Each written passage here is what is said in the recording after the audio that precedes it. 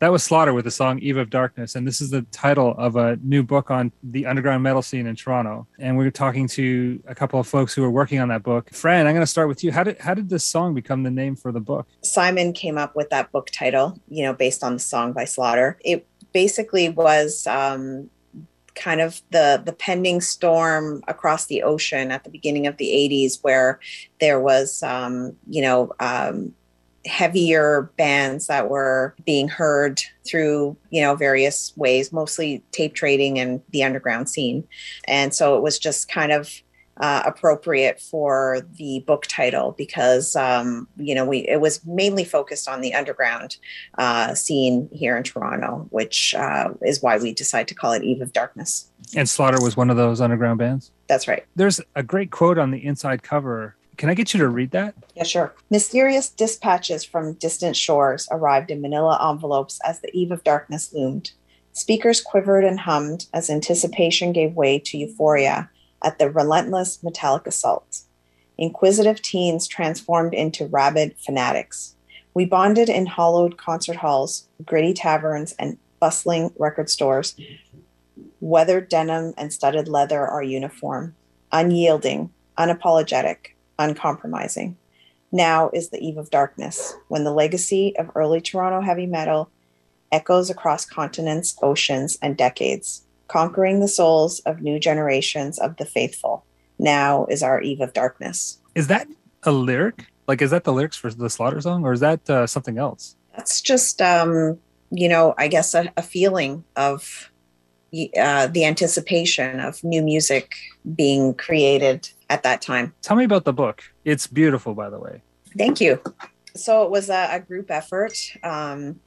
It involved a large team of people, each bringing their own strengths. We had, excellent writers, people with extreme heavy metal knowledge. And so it was a very collaborative effort, including like Dave, who was one of the editors on it. Dave, tell me how you were involved in the book. I've known Derek since probably 1985, maybe earlier, but we'll go with 85. I can remember standing with him and a large group of the other people that were at the event last week at Larry's Hideaway, being in the crowd and then watching as one band would get up.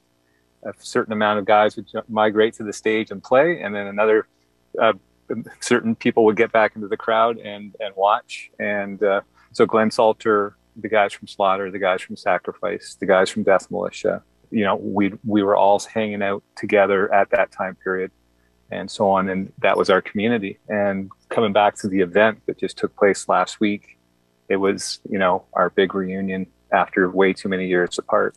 And so knowing Derek since that period of time, still being in love with the music, both of us, and Derek just approached me and hey, do you want to help out, contribute? Can you look for some photos, etc. He knew I was heavily involved back then and still am very heavily involved nowadays. And so it was just basically, what do you got to share, and will you help us out with whatever you can? And it started from there. So, and I'm so happy you asked. It's for that quote that Fran read actually brought shivers to me thinking back, and that's the truth, that it brought shivers to me as she read it, because I read parts of it myself, but the way she read it and thinking about the concept of it all. So yeah, very important. Touches great memories. So, well, it reminded me of a lot of things like signifiers of metal and places. I mean, similar things to the punk scene, right? Where a lot of the clubs, a lot of these events took place. A lot of our scene was evolved around clubs and bands and the dress and the way we, what we did and how we did it. Yeah, the bonding. That's why I wanted her to read that, because I just it just summarized a feeling of being part of an underground subculture. It was pretty amazing actually at that time to the bands like Sacrifice and Slaughter, who I spent a lot of time with personally. And, they were doing their mailings. Terry Sadler from Slaughter was so passionate about getting that mail out and getting, making new friends all across the world, basically. Europe was heavily into them at the time, but, doing those mailings. I was sending mail all across, the world myself to make new pen pals and connect and ask about, music and what's going on and so on. And, I have friends for life since that era. And I'm proud to say that we were still friends after all that time. But everything was so exciting with those two demos coming out pretty close to each other, and watching as the world focus started turning on us, as well as bands like Razor and Anvil, Anvil, of course, was much more established at that time period and was helping lead the culture, and then Razor started following close behind, and then Sacrifice and Slaughter, and we had Exciter just a few hours away, dominating the world. These are all pretty big names. I'm thinking, what was the Toronto scene like? You're describing, you're listing, you give me a laundry list of some pretty amazing names and maybe some slightly differences in metal. Was there anything unique about the Toronto scene? I say we're very fortunate. If you look at Anvil and Exciter, who was from Ottawa, of course, but helped breed that culture within Ontario of acceptability of, hey, heavy and hard metal and thrash is okay. And, and it brought, because we had those bands, it brought more attention to our city. I think we were very fortunate, looking at Canada, if we're comparing Canada, Toronto and Montreal had this huge advantage of our geographic area and closeness that allows bands to come across the border. Back in the day, it was a little more challenging and it was DIY, and so you need to call and see if a promoter would put your show on, and then they could roll on to Montreal and play another show. So, other parts of Canada are challenged that way. Vancouver is a great city to play, but there's a lot in between. So, we could be living in other cities in Canada and not getting to see all those great shows that did come through back in the day, such as Merciful Fate, Exodus, and Slayer, who are all doing it DIY themselves, with very minimal budgets and just working off of reputations from their magazines, their pen pals and record reviews. Do you think some of these touring bands were like getting a glimpse of what was happening in Toronto and going, what the hell? There's something going on there? Absolutely. Was there any what was, I guess what I'm trying to figure out is what was Toronto's reputation? Well, we there was a lot of drinking and a lot of partying going on, and the American bands would come up here. They loved Canadian beer because with the alcohol content. So everyone was a little more maximized, if you want to call it that. And so the energy levels went up, so our crowds for Slayer, Exodus, and Merciful Fate were very competitive, energetic, and, full of activity that thrash bands love. They want action from the crowds. They want passion. And we were giving it to them. And, it was feeding back and forth. A great, crazy atmosphere to be in. And pretty special time. This book is huge, and it's got almost like little snippets of lots of different bands. Made me think about the size of our scene, like how many, just almost the quantity of bands that we had, the range in metal of bands that were represented. I feel like Toronto had a few of every kind of developing genre in metal. The book does a great job. Can you tell me a bit about the book? Because the book is how many pages? I think it's 300 plus pages. Yeah, 300 plus, right? Yeah, so it was originally supposed to launch, before, last year, and it was delayed because of COVID, obviously. It was basically taking what we had done for the hardcore book and applying it to the metal scene, because it was an equally passionate scene, just like the hardcore scene was. And we tried to show the progression and the variety of metal that was here, some mainstream, more commercial stuff, along with some of the more thrashy, heavier music, the more traditional power metal. So we had everything, every type of music, and we had clubs that would host the various ones. It feels like people mentioned this about the hardcore book too. It feels like a little bit like a yearbook. Mm-hmm. I think that was the intention as well with this one, was a yearbook for the metal side. Mm-hmm. You built on the same idea of snippets to make sure that people could see the range, the quantity, the amount. I think people involved in this were, documentarians at the core, right? I feel like you didn't want to leave anybody out. That's true. Yeah, we tried to make it cover everything. even, you know, some of the more commercial bands, you know, people might, you know, not care about them, but they all had a part in the scene. So we tried to include snippets of everything. I want to also talk about some of the amazing things about there. I was able to get a copy of the special edition of the book. What is the special edition called? The Die Hard version. The Die Hard version. Yeah. And can you tell me what that comes with? Sure. Yeah. So the Die Hard book itself, it's the same silver foil cover that the standard edition is, except it comes with an Obi strip, trading cards. Is that Obi strip the thing that looks like the bonsai branding?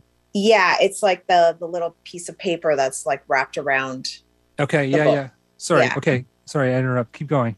Yeah, no worries. So 12 trading cards, a double-sided poster, Metallica Merciful Fate. A killer poster, to be exact. Exactly. Killer posters from the Toronto show. 2 rock mirrors, in quotes, Lee Aaron and Sacrifice. They're kind of based on those mirrors that used to get back then at the CNE. At the CNE, yeah. Yeah. And so all the best head shops in Toronto. Yeah, exactly. Yeah, right. Yeah. We're going way back to the 80s. Yeah. Exactly. Yonge Street head shops. Yeah. There's like a 24-page fanzine / press kit that has additional information on some of the bands. That looks like it's like a collection of press that bands got just thrown in together, sort of as a kind of thing. Yeah. That maybe didn't make it into the book. Yeah, and I think that's it. Wasn't there a single? Oh, yes, of course. The most important piece, which is the Are You Ready single. One side is the Hateful Snake original version, and the second side is Danko and, a medley of Toronto artists singing the same Are You Ready song. I remember in the early stages with the interview that was done with Hateful Snake at the radio station that Derek kept on talking about a video for this song. Right. Yes. There was a famous video. I think it had an impression because it was filmed in Toronto, in front of the CNE. They had just taken a bus into the streets of Toronto. So it was kind of, a capture, a period in time. And kind of some guerrilla filming, I think, at the same time. Yes. Yeah. That's right. The cool thing, to tell you the truth, when I watch it, it brings back memories. And Derek's talked about this many times, of the Pepsi Power Hour and Toronto Rocks. You'd be running home from school or high school at that time, throwing the TV on, and then, wow, there's Hateful Snake. Hey, there's the Anvil new video that was shot in Japan for Metal on Metal. And this was bringing us, this is our very first, experience to heavier metal, Toronto metal. Of course, Lee Aaron made a big impact with her videos back then, and her style of music that was happening. The focus on Toronto. Lee Aaron generated a lot of heavy metal focus on Toronto. I didn't think about that until I saw the book again. And then I remembered it was like totally, she was all over the place. Yeah. She was playing. And so Hateful Snake was one of these more underground bands at the time who had the ability or the gumption to get a video put together and utilize that new leverage of video, video TV shows. And hey, here's Venom's Bloodlust. Here's Accepts Balls to the Walls, and let's bust in with some Anvil, Metal on Metal, and here's Psy, Hateful Snake. And, hey, good for them. You think about Sacrifice and when they put out Reanimation. Those videos were really impactful and carried a long way during that time period it was also fresh and new, right? So getting your video played on Much Music or on the Pepsi Power Hour or the Power 30, that was a pretty big thing back then. It felt like probably a coup for the band. Yes, absolutely. The best money spent. Is this Die Hard edition of the book still available? I believe we have a few copies left. Can you tell us where people can order the book? I believe there's an online site, right? Yes, there's an online site. You can order at uxbpress.bigcartel.com or uxbpresscanada.bigcartel.com. It's also available in a few places, like bricks and mortar places. Sonic Boom has some, Rotate has some, Pandemonium has some as well. Okay, we're gonna check out that the Hateful Snake version of Are You Ready? That comes with that Die Hard package. Thanks a lot for joining us tonight. Thank Thanks you. a lot, Steve. It's been a pleasure. Always great talking about metal.